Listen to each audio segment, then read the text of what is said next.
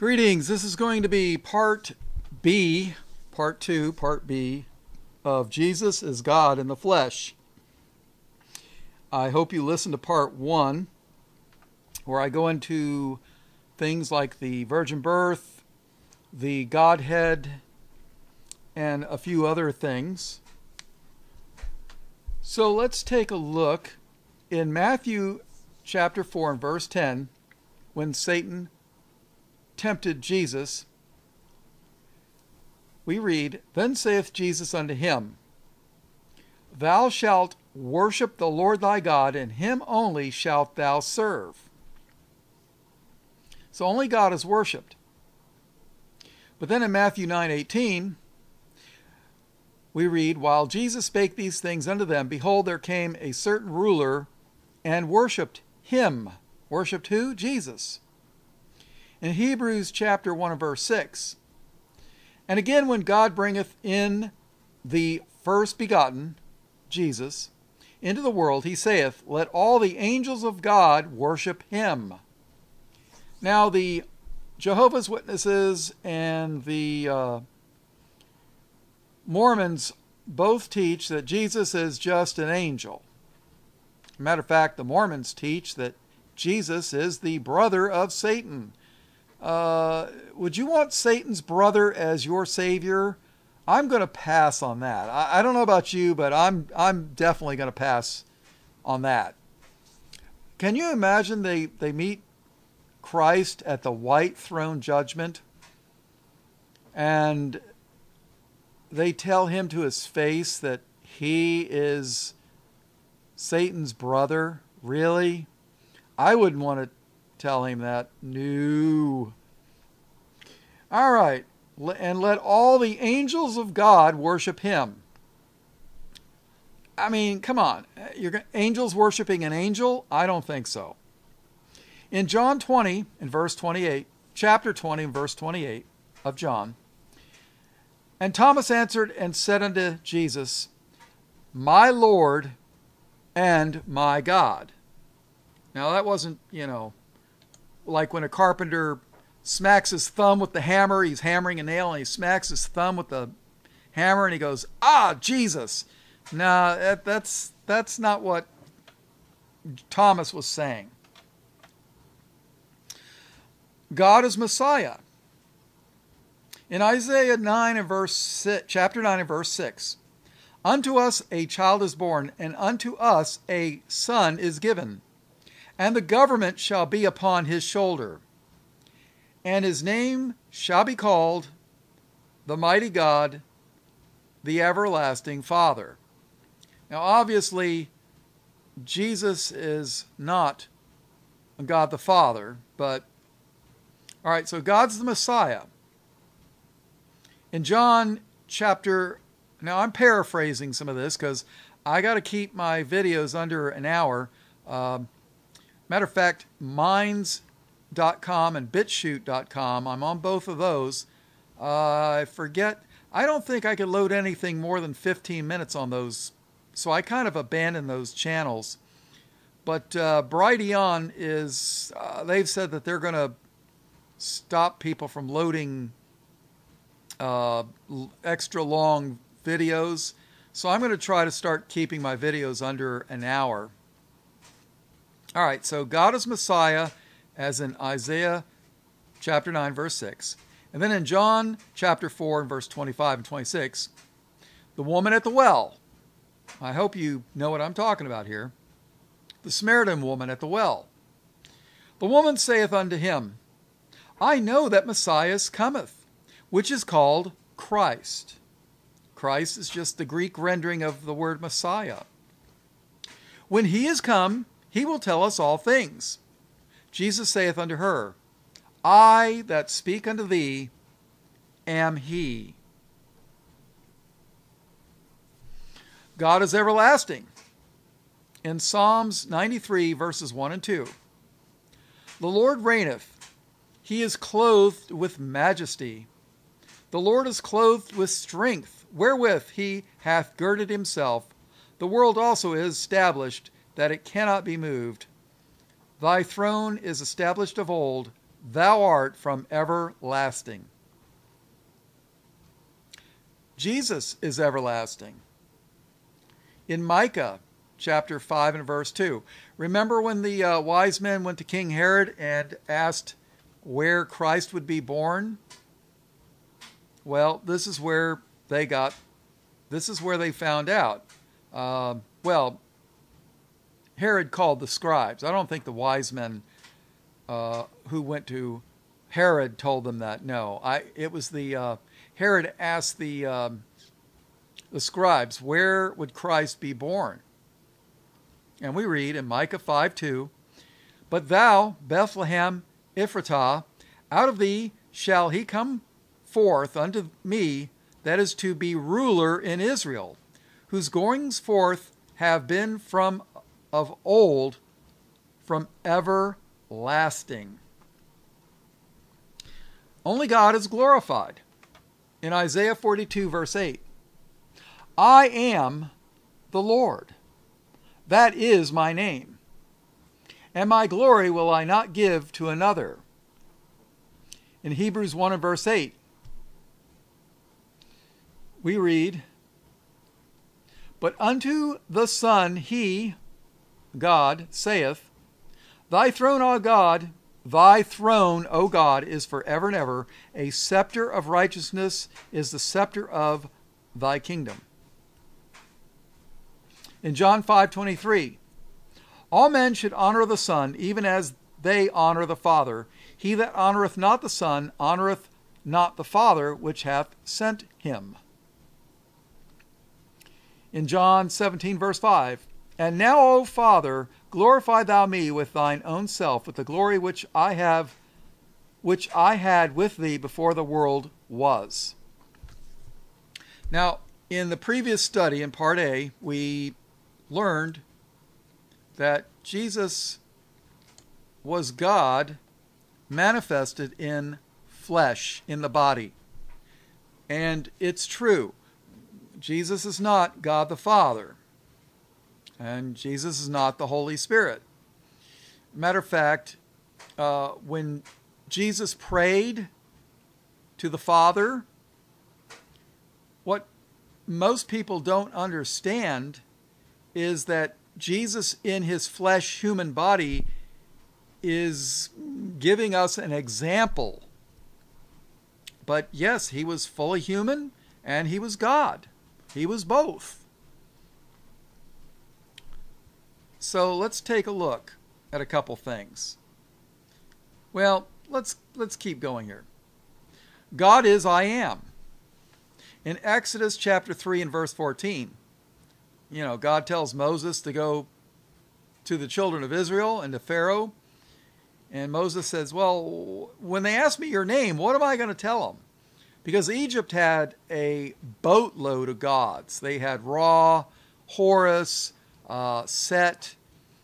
They had all kinds of different gods. Matter of fact, I did a playlist, but the plagues of Egypt was a challenge to the gods of Egypt. I think Ra was the sun god. And remember there was darkness in Egypt? Yeah, God was challenging the gods of Egypt. I mean, that's what it was. The plague of the frogs and coming out of the river and the flies. Matter of fact, Beelzebub, memory serves me correctly, that means Lord of the Flies. But in Exodus 3:14, when Moses asked God, well, what am I going to tell him your name is? I mean, let's face it. If you're a Satanist praying to Satan, you're a member of the Church of Satan, I mean, you're obviously not praying to the God of Abraham, the God of Isaac, and the God of Jacob. Obviously. And God said unto Moses, I am that I am. And he said, thus shalt thou say unto the children of Israel, I am hath sent me unto you. In John chapter 8, verse 58, I think every Christian should read the 8th chapter of John. That puts a nail in the coffin of Christian so-called Zionism. There's no such thing as Christian Zionism. You're either a Zionist or you're a Christian. There is no Christian Zionist. You might be a church-going Zionist, a 501c3 church-going Zionist, but there's no such thing as a Christian Zionist. Read John chapter 8, especially verse 44, and then find out who Jesus was talking to, and then you'll might learn something.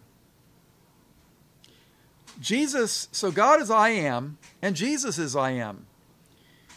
Jesus saith unto them, Verily, verily, I say unto you, before Abraham was, I am. In Psalms 103, verse 2, Bless the Lord, who healeth all thy diseases. Now I'm skipping around a little bit. In Matthew 8:16, Jesus healed all that were sick. God is the judge of the whole world. In Psalms 94, verses 1 and 2, O Lord God, to whom vengeance belongeth, O God, to whom vengeance belongeth, show thyself, lift up thyself, thou judge of the earth, render a reward to the proud. And in Genesis 18:25, Abraham speaking to God. Now, he's going to Sodom,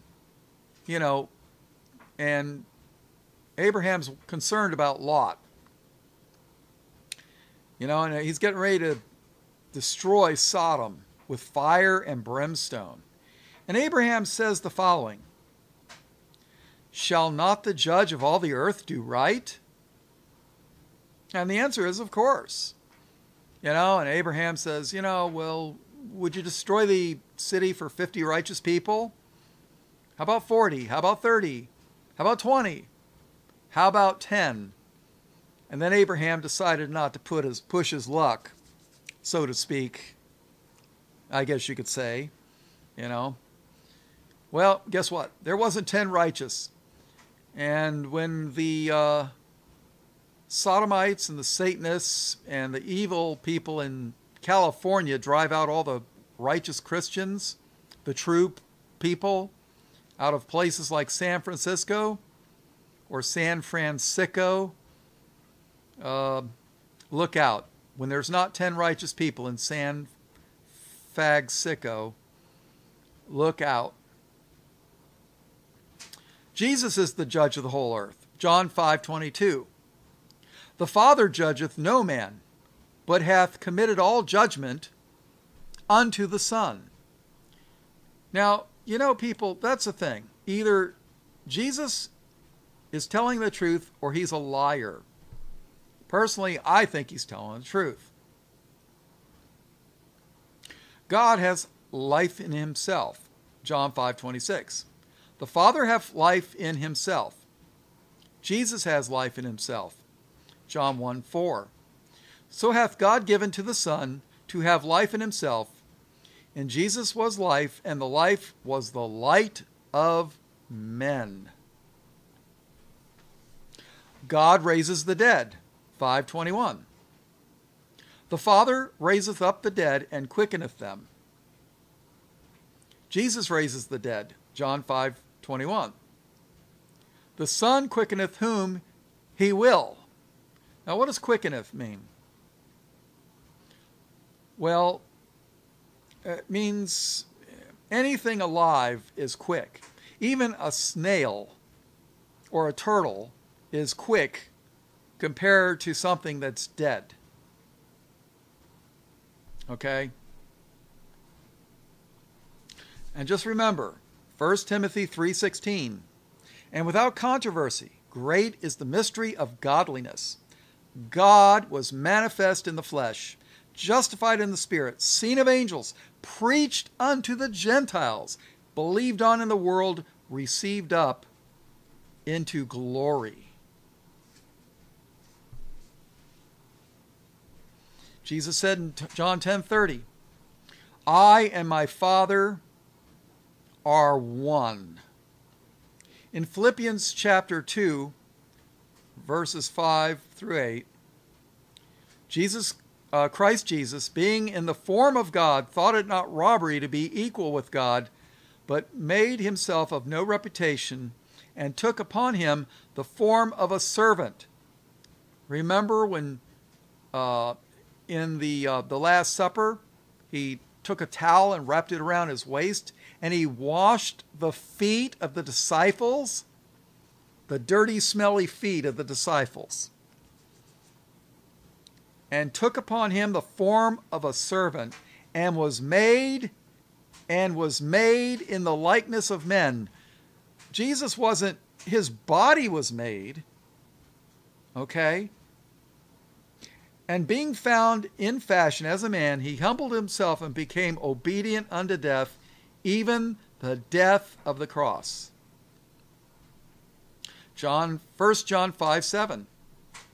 For there are three that bear record in heaven, the Father, the Word, and the Holy Ghost, and these three are one. Acts 20, verse 28. Paraphrasing, feed the church of God, which he hath purchased with his own blood. 1 John 3:16. Hereby perceive we the love of God, because he who? God. Hereby perceive we the love of God, because he laid down his life for us. Acts 7:59. And they stoned Stephen, calling upon God and saying, Lord Jesus, receive my spirit. Isaiah 9:6. For unto us a child is born, unto us a son is given, and the government shall be upon his shoulder, and his name shall be called Wonderful, Counselor, the Mighty God, the Everlasting Father, the Prince of Peace. Wow. In Colossians 2 and verse 9, you know, a lot of this stuff from Paul, it just puts a nail in the coffin for all this stuff. You know, that's why these people hate Paul, because Paul raises Jesus up, and the modern Bible versions push Jesus down and make him a man, but then they elevate man. They elevate man to godhood, but they'll, you know, it's funny. They'll deny that God could become a man, but a lot of people believe that man could become God. Colossians 2:9, for in Jesus dwelleth all the fullness of the Godhead bodily.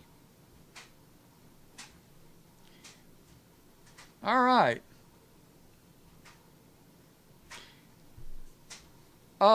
In John 10:33, the Jews answered Jesus, saying, Jesus said, I and my Father are one.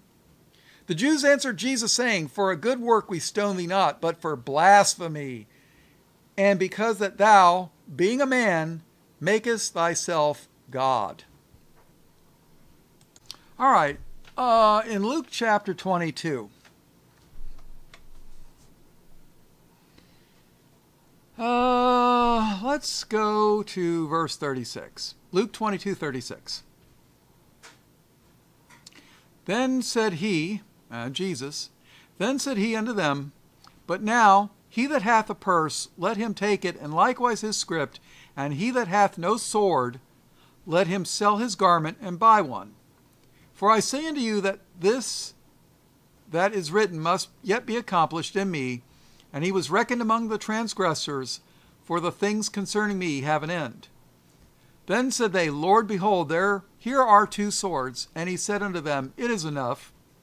And he came out and went, as he was wont, to the Mount of Olives, and his disciples also followed him. And when he was at the place, he said unto them, pray that ye enter not into temptation. And he was withdrawn from them about a stone's cast, and kneeled down and prayed, Jesus prayed, saying, Father, if thou be willing, remove this cup from me.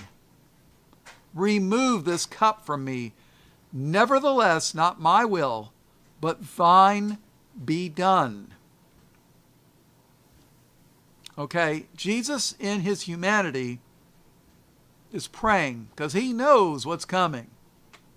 Verse 43, and there appeared an angel unto him from heaven, strengthening him, and being in an agony, he prayed more earnestly, and his sweat was, as it were, great drops of blood falling down to the ground.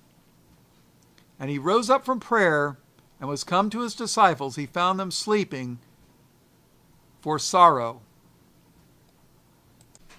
All right, in the book of Luke, chapter 5, verse 12.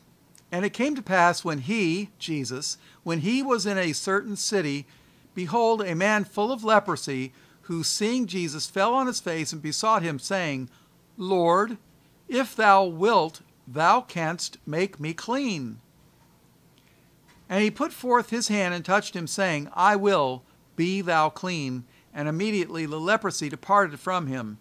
And he charged him to tell no man, but go and show himself to the priest, and offer for thy cleansing, according as Moses commanded, for a testimony unto them. But so much the more went there a fame abroad of him, and great multitudes came together to hear, and to be healed by him of their infirmities. And he, Jesus, and he withdrew himself into the wilderness and prayed. See, there you go. Jesus, in his humanity, prayed to the Father. Now, let's take a look at Acts chapter 1. Verse 1. The former treatise have I made, O Theophilus, of all that Jesus began both to do and teach, until the day in which he was taken up. After that, he through the Holy Ghost had given commandments unto the apostles, whom he had chosen. To whom also he showed himself alive after his passion by many infallible proofs, being seen of them 40 days, and speaking of the things pertaining to the kingdom of God. And being assembled together with them, commanded them that they should not depart from Jerusalem, but wait for the promise of the Father, which, saith he, ye have heard of me. Now what was the promise of the Father? Remember when they were gathered together in Jerusalem on the day of Pentecost and the Holy Spirit came upon them? Oh yeah. Let's see. Verse 5.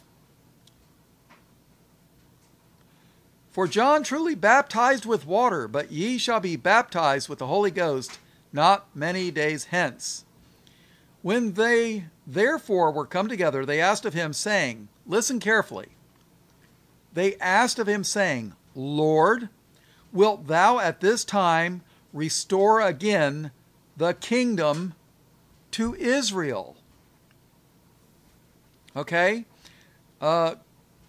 Israel was taken into the Assyrian and the Babylonian captivities. But yet they were promised that when the Messiah would come, they would be restored. Lord, wilt thou at this time restore again the kingdom to Israel? I mean, let's face it. What's New Jerusalem in Revelation 21 and 22? Verse 7, here's the answer. And he, Jesus, and he said unto them, it is not for you to know the times or the seasons which the Father hath put in his own power.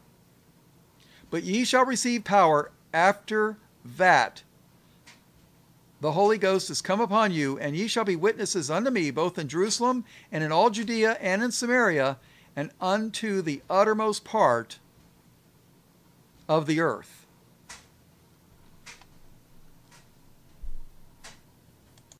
All right, go to Mark chapter 13. Mark 13 is a parallel account of Matthew 24. Let's see. Mark 13 and verse 30. Talking about what the end times are going to be. Jesus says, "Verily I say unto you, that this generation shall not pass till all these things be done. Heaven and earth shall pass away, but my words shall not pass away. But of that day," what day? The second coming. "But of that day and that hour knoweth no man." So when you get somebody who says, "Oh, I know when Jesus is coming back. He's coming back on Friday the 13th, on January or February 31st in 2020 or whatever, you know they're a false prophet. "But of that day and hour knoweth no man, no, not the angels which are in heaven, neither the Son, but the Father." Only God the Father knows the day that He's going to send His Son to go get His bride, the church, Israel. Only God the Father knows that. So obviously, God the Son is not God the Father. All right, let's go. Verse 33. "Take ye heed and watch and pray, for ye know not when the time is. For the Son of Man is as a man taking a far journey, who left his house and gave authority to his servants, and to every man his work, and commanded the porter to watch. Watch ye therefore, for ye know not when the master of the house cometh, at even, or at midnight, or at the cock crowing, or in the morning, lest coming suddenly he find you sleeping. And what I say unto you, I say unto all, watch." Now, God the Son is subject to the Father. And let's take a look in John 14:26. We're going to look at the Comforter. John 14:26. "But the Comforter, which is the Holy Ghost, whom the Father will send in my name, he shall teach you all things, and bring all things to your remembrance, whatsoever I have said unto you." John 14:16. "And I will pray the Father, and he shall give you another Comforter, that he may abide with you forever." John 15:26. "But when the Comforter is come, whom I will send unto you from the Father, even the Spirit of truth, which proceedeth from the Father, he shall testify of me." John 16:7. "Nevertheless, I tell you the truth, it is expedient for you that I go away. For if I go not away, the Comforter will not come unto you. But if I depart, I will send him unto you." All right, let's take a look real quick at Acts chapter 5, verse 1.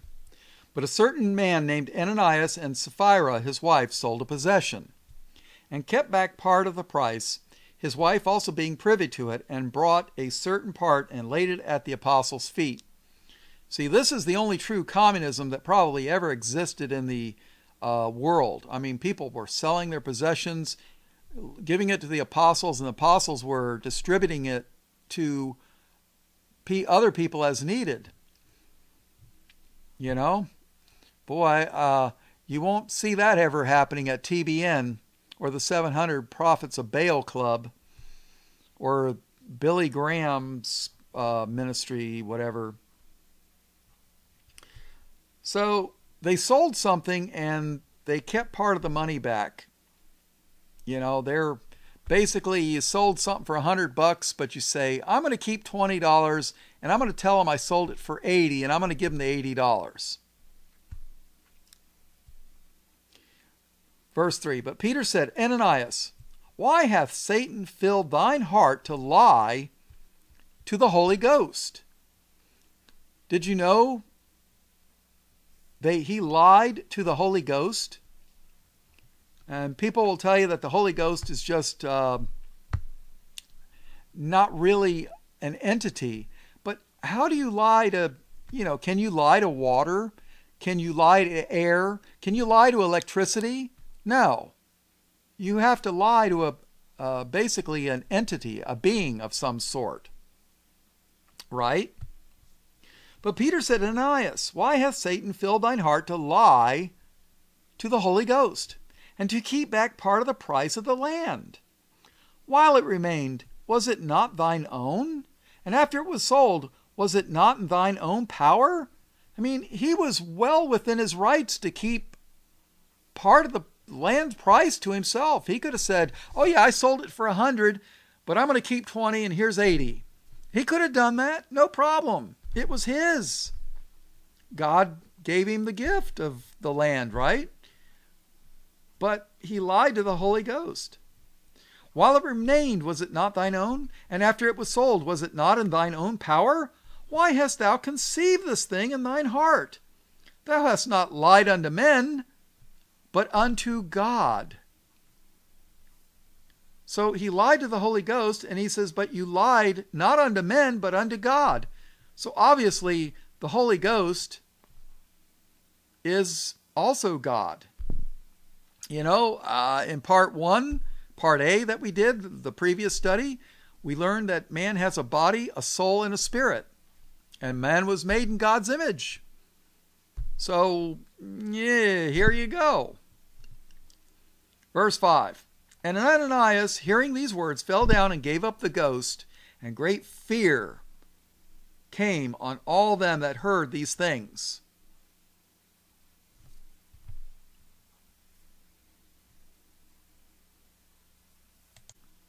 In Ephesians chapter 4 and verse 30, it says, and grieve not the Holy Spirit of God, whereby ye are sealed unto the day of redemption.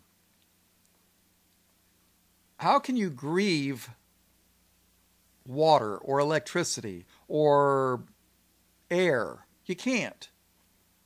You can only grieve an entity of some sort. Here's something wonderful. Luke 11:13.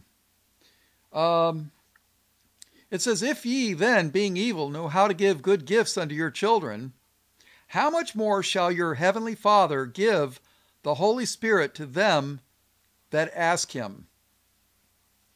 Oh yeah. Now, here's something interesting. In Revelation chapter 4 and verse 8,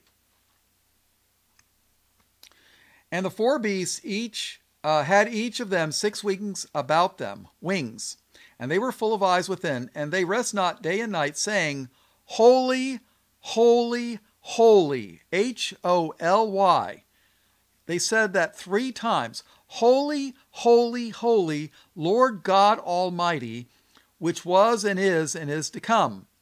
Why are they saying, Holy, holy, holy, Lord God Almighty?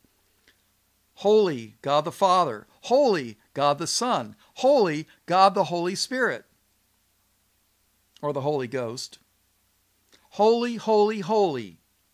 They're not just repeating themselves. I mean, think about us. Romans chapter 8, verse 26.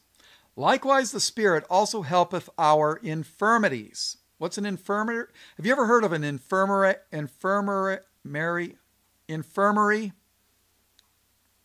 I think I'm pronouncing that wrong. It's when I was in the Army, we had one. It was like a clinic. It means like a sickness. Likewise, the Spirit also helpeth our infirmities. For we know not that we should pray for as we ought. But the Spirit itself maketh intercession for us. The Spirit makes intercession for us. The Spirit has to be some kind of a being, an entity, because it makes intercession for us with groanings which cannot be uttered. Think about that. Romans chapter 8:16. The Spirit also, the Spirit itself beareth witness with our spirit that we are the children of God. And then you can read 1 Corinthians chapter 12, the gifts of the Spirit. I mean, the Spirit, God's Holy Spirit gives gifts. Think about that. 2 Peter 1:21. For the prophecy came not in old time by the will of man, but holy men of God spake as they were moved by the Holy Ghost. Jude 1:20. But ye, beloved, building up yourselves on your most holy faith, praying in the Holy Ghost. Romans 8:15. For ye have not received the spirit of bondage again to fear, but ye have received the Spirit of adoption, whereby we cry, Abba, Father. Here we go. Let's go to Luke chapter 1, verse 26. And in the 6th month, the angel Gabriel was sent from God unto a city of Galilee named Nazareth, to a virgin espoused to a man whose name was Joseph of the house of David, and the virgin's name was Mary. And the angel came in unto her and said, Hail, that thou that art highly favored, the Lord is with thee. Blessed art thou among women. Boy, that would be a shock, huh? And when she saw him, she was troubled at his saying, and cast in her mind what manner of salutation this should be. Yeah, what kind of greeting is that, And the angel said unto her, Fear not, Mary, for thou hast found favor with God. And behold, thou shalt conceive in thy womb, and bring forth a son, and shalt call his name Yeshua HaMashiach? No. And bring forth a son, and shalt call his name Jesus. He shall be great, and shall be called the Son of the Highest, and the Lord God shall give unto him the throne of his father David. And he shall reign over the house of Jacob forever, and of his kingdom there shall be no end. Then said Mary unto the angel, How shall this be, seeing I know not a man? And the angel answered and said unto her, The Holy Ghost shall come upon thee, and the power of the highest shall overshadow thee. Therefore also that holy thing which shall be born of thee shall be called the Son of God. Wow. In Luke 12:12, For the Holy Ghost shall teach you in the same hour what ye ought to say.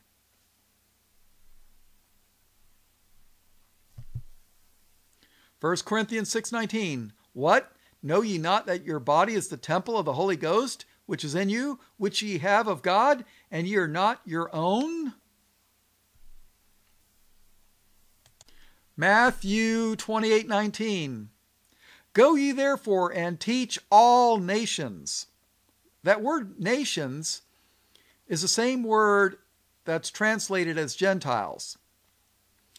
It's the same word as Gentiles. Sometimes the King James translators use Gentiles. Other times they said nations. Same word, just translated two different ways.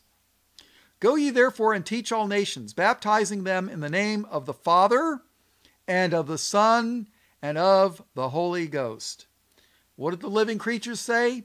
Holy, holy, holy, Lord God Almighty. Oh yeah. There you go. In Acts 13 verse 4, So they being sent forth by the Holy Ghost is telling them where to go. So they being sent forth by the Holy Ghost departed into Seleucia, and from thence they sailed to Cyprus. Check this out. Acts 13:2. And they ministered to the Lord and fasted. The Holy Ghost said. The Holy Ghost said. Now, how can a Holy Ghost has to be an entity or some type of a being, because the Holy Ghost said. separate me Barnabas and Saul for the work whereunto I have called them. Remember when Jesus was being baptized in the river? In Luke 3 and verse 22. And the Holy Ghost descended in a bodily shape like a dove upon him. Jesus, right? The Holy Ghost descended in a bodily shape like a dove upon him, and a voice came from heaven which said, Thou art my beloved Son, in thee I am well pleased. All right, let's go Mark chapter 3. And I think we're going to close this out pretty right now. Jesus is called the disciples, and he's doing miracles. Okay.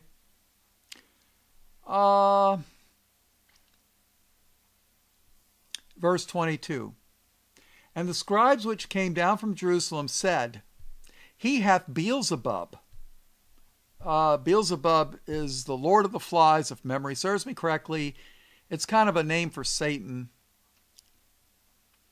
And they said, He hath Beelzebub. Now they're speaking about Jesus. They're saying he's doing this stuff by the power of the devil. He hath Beelzebub, and by the prince of the devils casteth he out devils.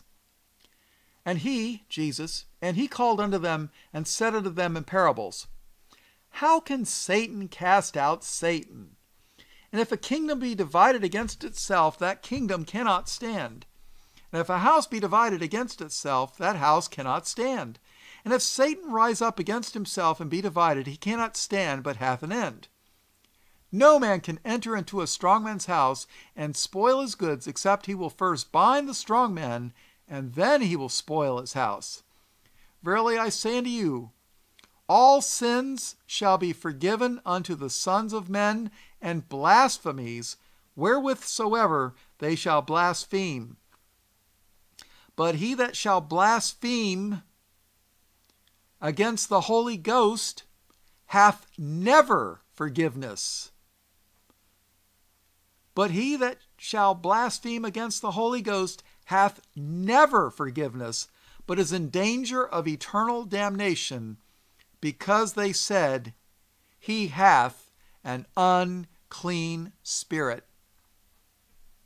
You know, there's a lot of Jews to this day that teach that Jesus performed his miracles by the power of the devil. That's why you witness to them, and you witness to them, and you witness to them.